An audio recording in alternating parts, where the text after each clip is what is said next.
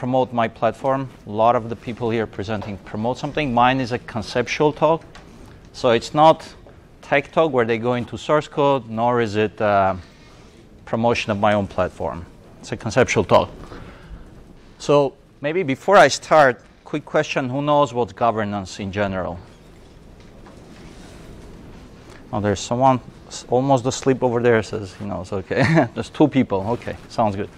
So governance in one sentence is basically a way of governing a system or a platform or something, which means a good analogy probably would be like a business model. Think of it as a business model or a big picture of how things connect, how things interact, how things exist in whatever ecosystem or platform. Okay, just a few logos. Some people show logos. I mean, the most relevant from these logos here is this one, Prism. It's already considered one of the top blockchain economics and governance companies in North America and Europe.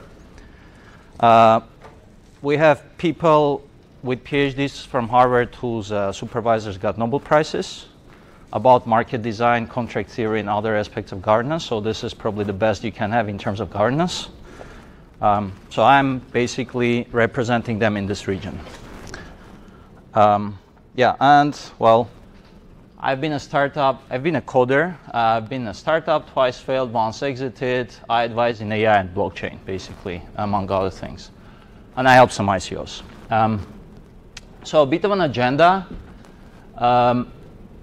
So we'll go with basics. I think there are some people here from Ethereum. They can always chip in and add comments because I'm going to touch on Ethereum.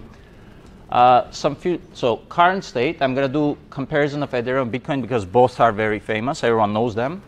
I'm going to touch on some contenders and theories, and then I'm going to propose 2 potential sort of futures, intelligent futures, which as of right now, none of them shows.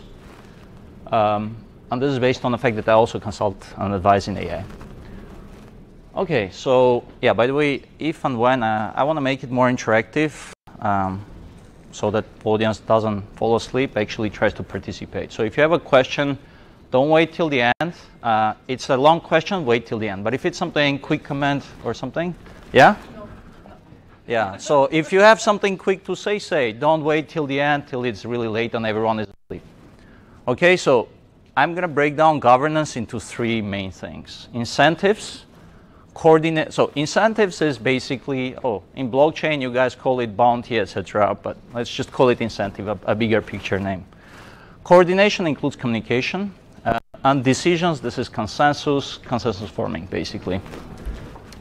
So in simple terms, this is what governance is about, right? Okay, so this slide I'm going to spend quite some time on. So here's the original. So let's take Bitcoin and Ethereum as of right now. Both are working on proof of work. How many of you knows what's proof of work? Oh my God, dealing with a lot of technical people. Very good. So if you know what's proof of work, this visual is going to be a lot more interesting for you.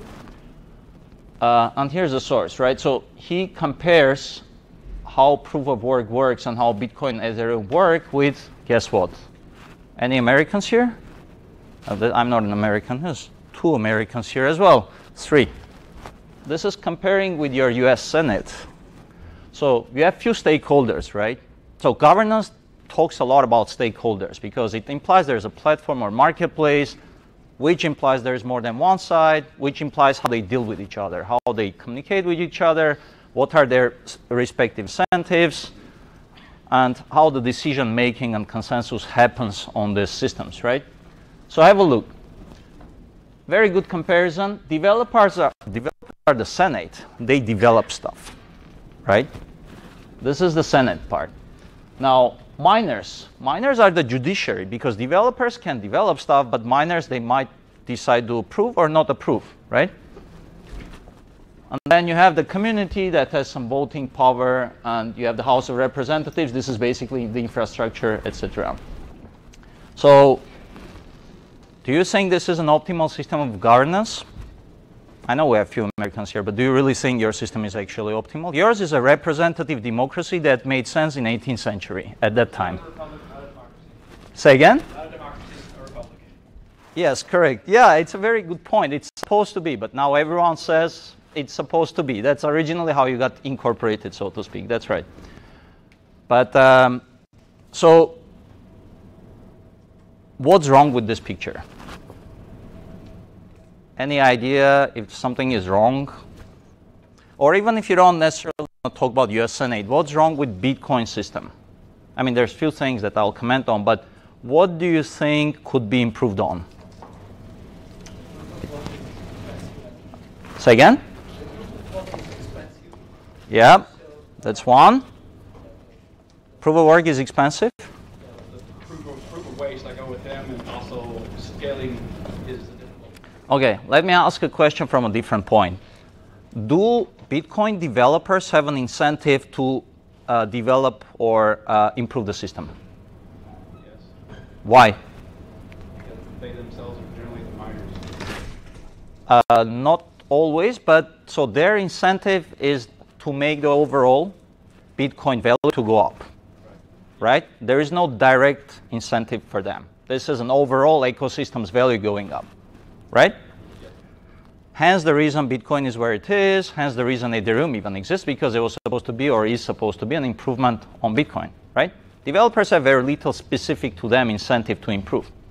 Miners, what's the incentive for miners in Bitcoin system? Who knows? Miners get, what do they get when they mine? Reward. They get rewards, right? They get block rewards, which is 12.5 Bitcoins right now. What else do they get? Fees. Huh? Fees. They get some transaction fees, that's right. And they also need the whole thing to go up, right? The Bitcoin value, because that's also in their thing. But like the gentlemen here are mentioning, proof of work is based on the fact that it works on electricity consumption, right? And people buy hardware. Someone from previous speakers was showing the hardware like that. So do you think, and this is a leading question, do you think miners have an incentive to move to proof of stake, at least in Bitcoin? Huh? Why not? I mean, they lose money. I mean, we'll say they've already invested in these rigs. That's right. All the rigs.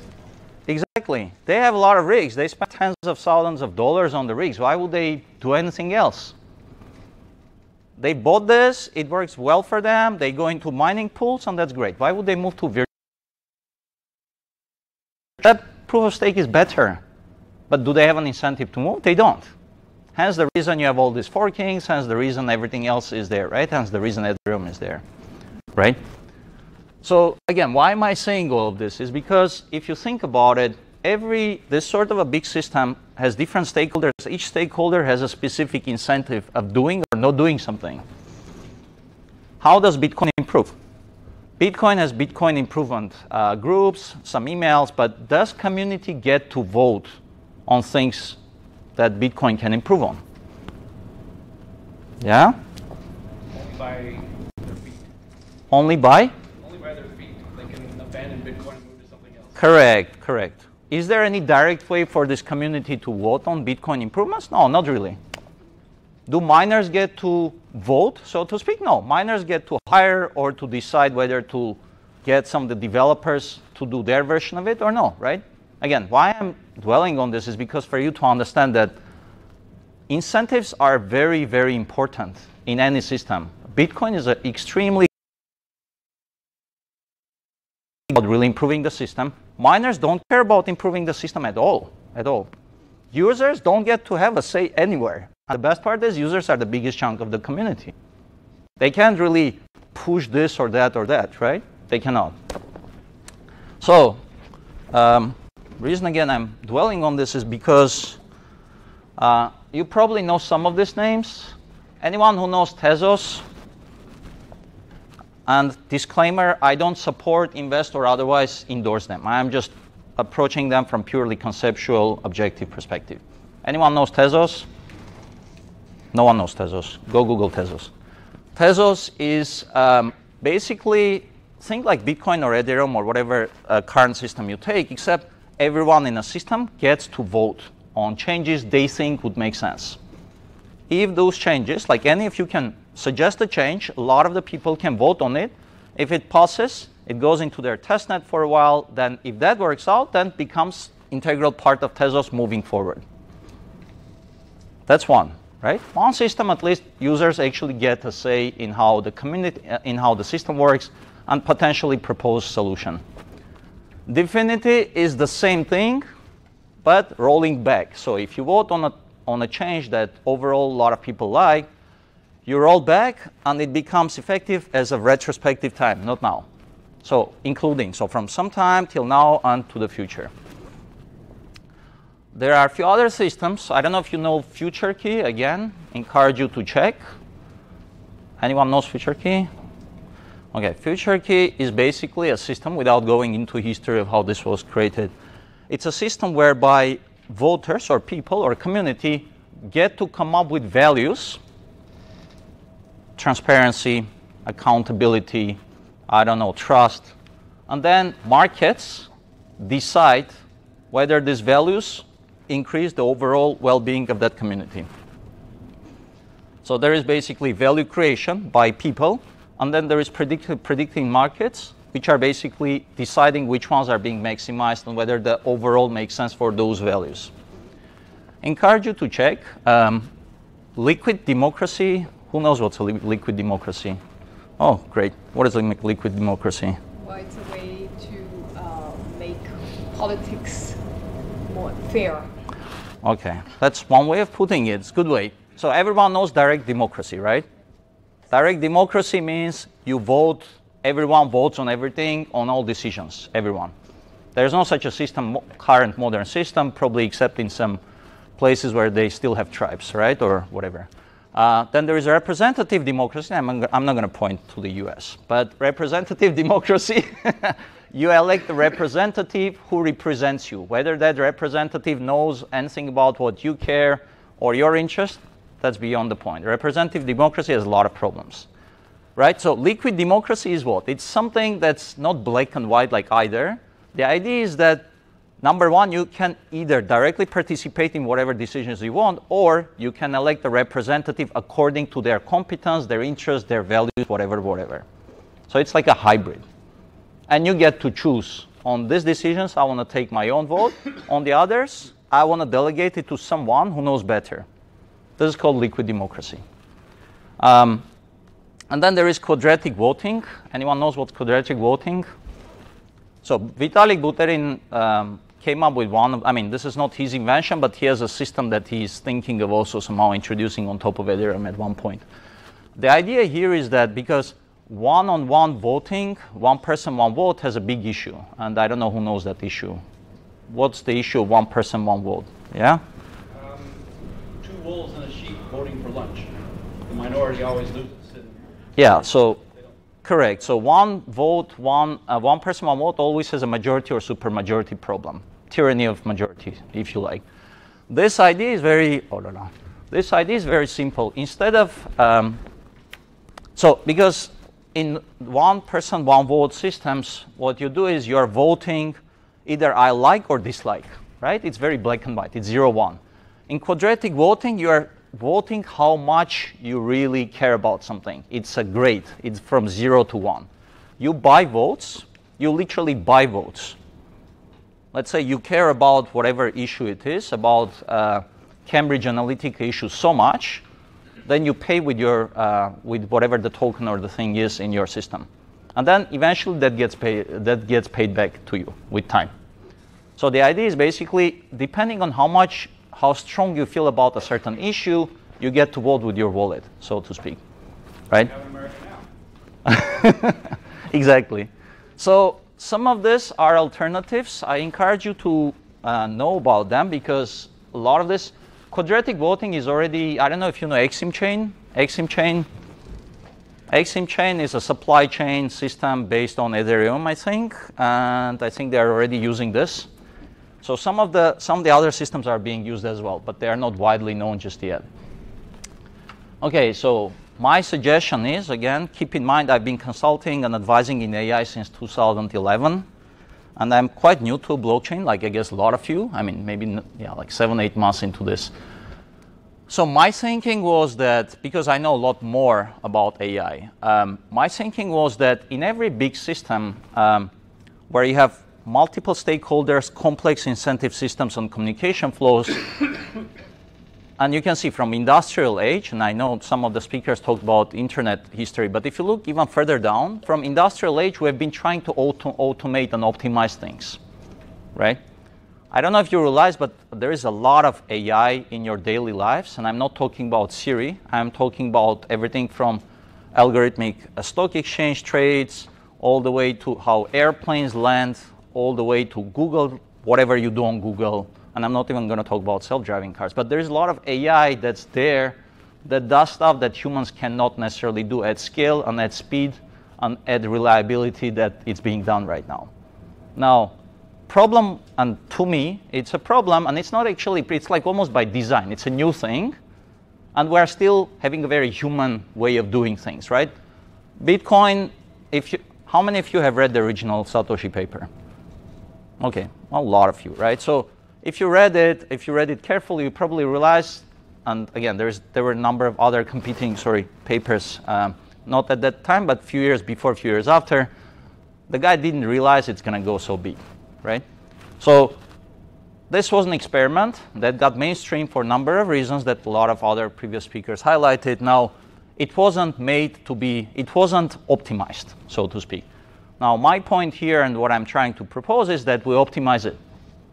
Humans have optimized it as much as they can, but then we all have our own vested interest and our greed and whatever, and hence we are here with Bitcoin. Ethereum has a lot of improvisation improvement to do as well, at least in my view. So my suggestion was not having something like Singularity Net or whatever. You know, people use AI and blockchain interchangeably, but have the three things that I highlighted. So incentives, decision-making, and coordination to be done using AI. Why? Because AI can change, depending on what's the overall goal or the overall vision for that platform, can change without any bias or any agenda or any greed or anything else that humans have, in a way that everyone benefits. This is what's done in a lot more complex systems than blockchain. It's just you don't know about it because you're not interested, and it's done so well you think humans do it, because you think humans do so well.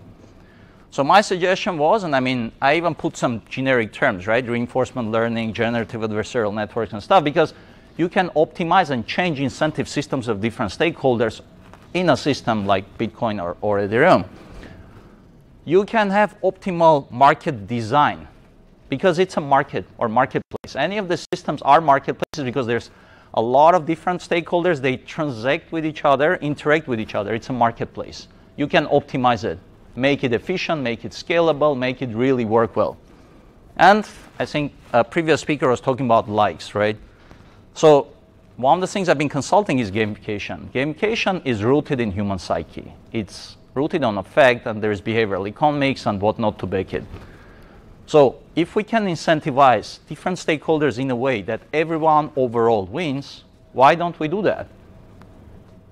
We should, right? So my suggestion was that the current systems already start thinking in terms of how we can introduce some automation and some optimization and take human human side of it outside. I mean, Buterin has a blog post. You can Google it, Buterin Governance. You'll see. He has a blog post at the end of which he says, we think the best is that we involve all stakeholders. He says that. That's the end of his long article. And that's right. Let's involve all the stakeholders, but he doesn't have a solution for it. So that's where you have some people, some experts who do this, get a Nobel Prize on this, come and tell you what to do, right? So again, like, think of how we can really optimize and really make it scalable. That's one, right? This is governance 2, at least in how I see things. Now, governance 3. Anyone knows CAPTCHA? CAPTCHA. Now, this side doesn't know CAPTCHA. You guys don't log in any systems? Like Gmail, Facebook. You know, it's that image under username and password. Anyone knows the story of CAPTCHA? Great, one person. How many of you are Canadians here? No Canadians? Only one American guy knows about the CAPTCHA story. Okay. Okay, CAPTCHA story, if I recall correctly, and there is a link you can Google. Started with a guy, Louis von Ahn, who he was part of one, I think, University of Washington, I think, or what, it doesn't matter which university. He was part of a project that was digitizing medieval texts. And medieval texts are not exactly well written, and there is a problem of someone needs to eyeball. You know, you can have all the optical character recognition, but the digital text is not going to be recognized properly. So he needed people to eyeball. So he said, it's either I hire thousands of people to eyeball, copywriters, pay them millions of dollars over infinite amount of time because we have so much text. Or why don't we have this? This is beginning of 2000s when he came up with. Then internet is still new, email authentication were still fresh. You didn't have neural nets that can crack CAPTCHAs, which you do now. So his idea was, if we put an image of what looks otherwise illegible 3-4 letters to people who are authenticating at once, adding another layer of security to an otherwise breakable, brute force breakable user password authentication, and at the same time we make sure with an algorithm that whatever that's input by the user is actually 99% certainty correct. You basically crowdsourced eyeballing for free. Now, why I'm saying this, now think of it. Proof of work, like gentleman there was mentioning, you're mentioning. Proof of work is what? What is proof of work in one sentence? It's calculation of hash function. Does it do anything useful? No. It's completely wasting time, energy, and everything else. And hence the reason we're talking about electricity, etc. Now imagine if instead of churning your CPU or your rig for nothing, wasting it, I always give an analogy. I say, you go 10 floors up, come 10 floors down, show me you sweated. That's called Bitcoin mining. That's literally it. People get Bitcoin not because they solve problems in the world, they help, but because they buy rigs and because they churn their CPU. It's completely waste. It's waste of everything.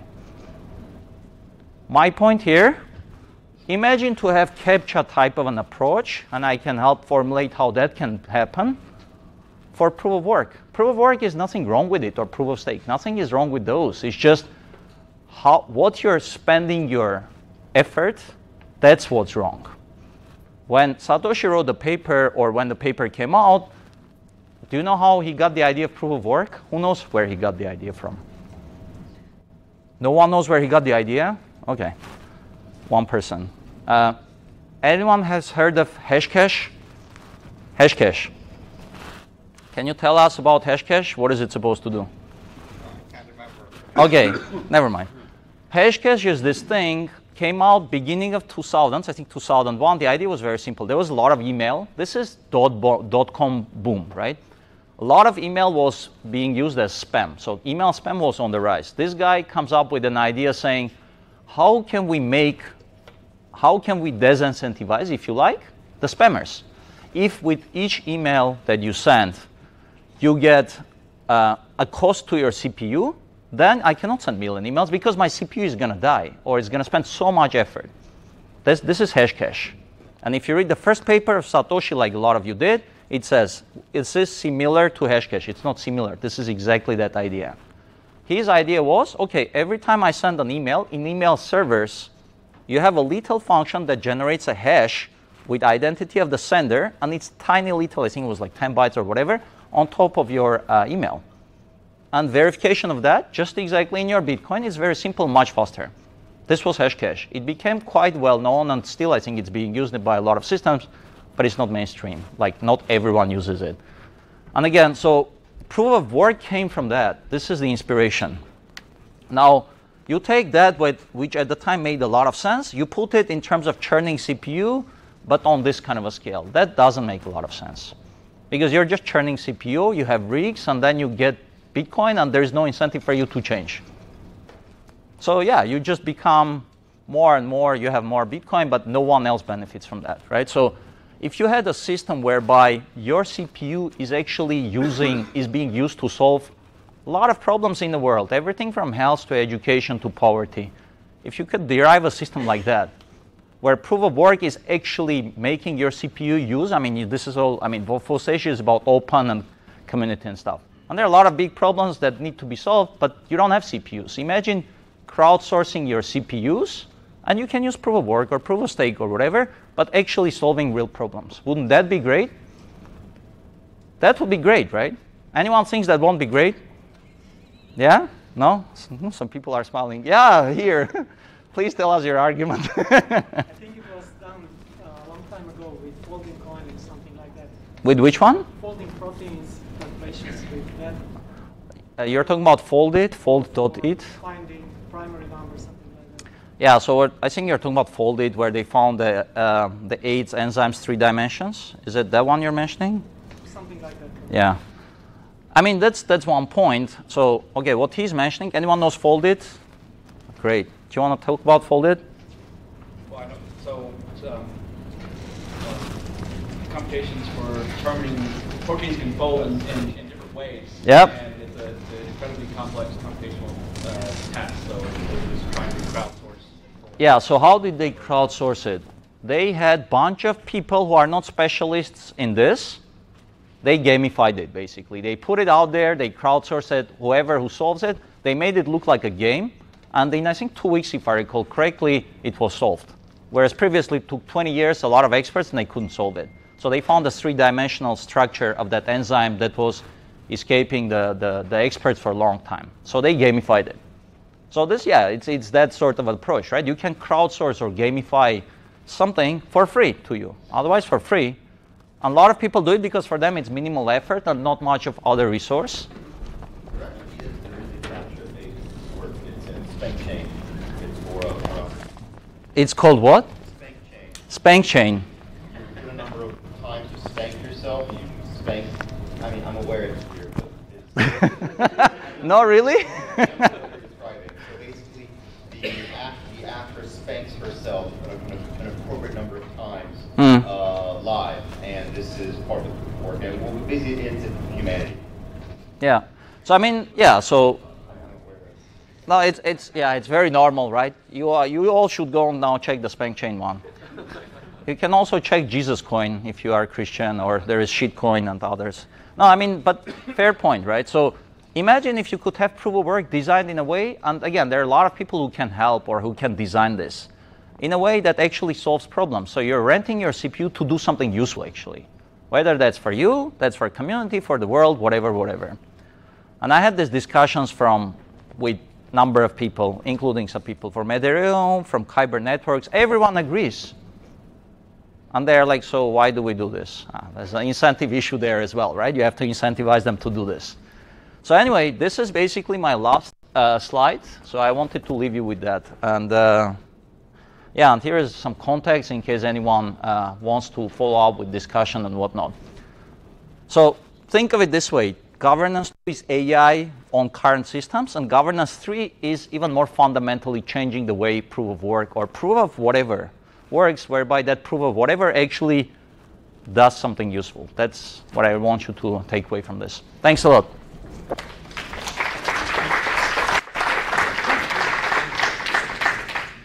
Yeah, you have a question? So you're talking about, I mean, the talk that you gave so far, which I enjoyed, is that governance is really the mechanism for achieving consensus, right? Consensus achievement is one part of governance. Governance is the overall how everything works with everything else. Consensus obviously plays a big role in that. Right, so I think it should be focused on the consensus stuff in this. Sure, talk. sure. The other aspect, and the thing that I think is actually the most important, is determining what the scope is that we have any business making a decision about.